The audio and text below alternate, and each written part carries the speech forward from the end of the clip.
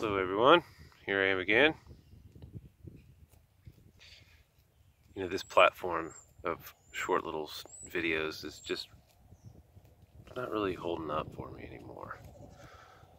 It's hard for me to continue on because really everything I have to say is deeper than what I could fit into a video.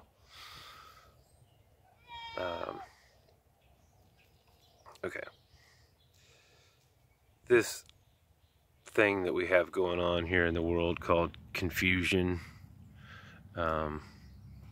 is a result of the human race considering that the solution to the problem comes from them, when actually it's the problem that comes from them and the solution comes from the Almighty. We are actually the problem. We cause all of our own problems. The human race thinks that we are problem solvers, and so we go out of our way to solve problems when all we are actually doing is creating problems. This is all over the place in every realm and every spectrum in everything that we do,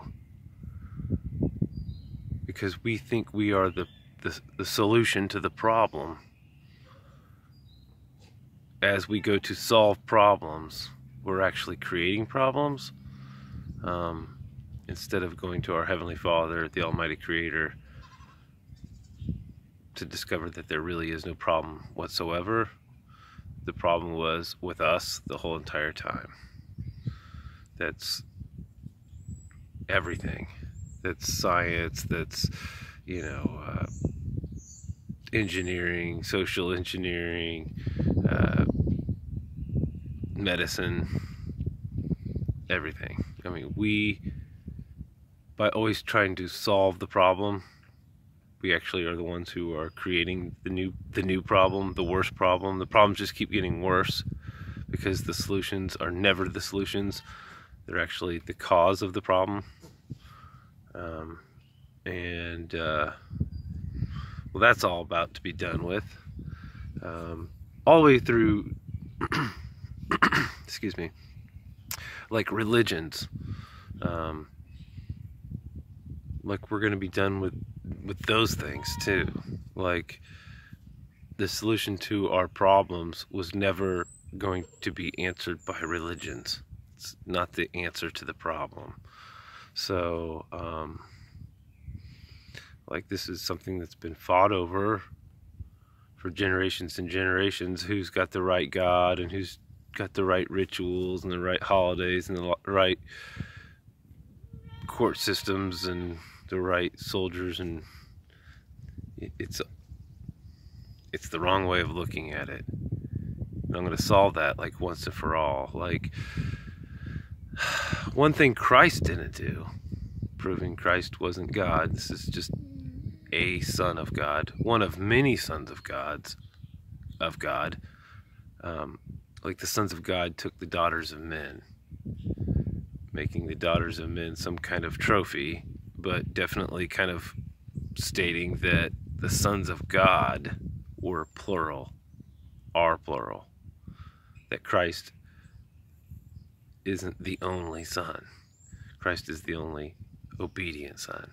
It's more like that. Anyway, with Christians having turned Jesus into God himself, and it seems like, well, the Jews, they don't really worship the God that got them out of Israel, but they worship the God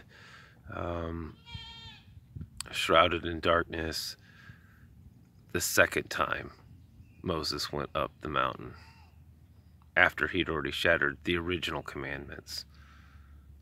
When he came down with his new commandments, that's the God that the Jews worship. Not really the God of Abraham, Isaac, and Jacob, but the God of Moses. See, it's like a different God. It just is, or Christ would have never been sent. Anyway, Christ himself never solved the one problem that we still face today, and that is, who's got the right God? I have the right God. I'm here to prove that, and I'll be the last man standing to actually prove that. Because, well, the Jehovah's Witnesses, they actually worship God, not Christ. Even though I really can't handle Jehovah or Jehovah. That's not my name that I would ever choose to use for the Almighty Creator, our Heavenly Father. Nevertheless, that is a religion that has separated the Almighty Creator from the Son as two individual things, and most of the rest of Christianity worships the Son as it is God, which is incorrect. Anyway, all these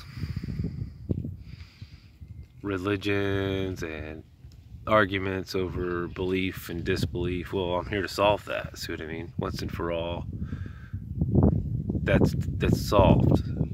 I'm the one that solves that. Christ didn't solve that. Muhammad didn't solve that. Moses definitely didn't solve that. Like, I am living proof of it. I've already proven it. To those who have ears to hear and eyes to see, should be pretty obvious. Unfortunately, it's going to have to be proven to the doubting Thomases that need holes to feel that.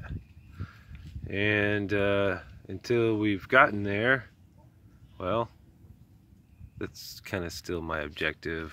It's kind of, even though I've already proven it beyond a reasonable doubt, I haven't proven it to those who are blind. So I press on, trying to continue it. Eventually I'll get there. And, well, I mean, there'll be probably a lot of people who die before I actually have proven it to the whole entire world, but eventually I'll have proven it to the whole entire world of those who can have survived up until that point, and then there'll be no more question whatsoever.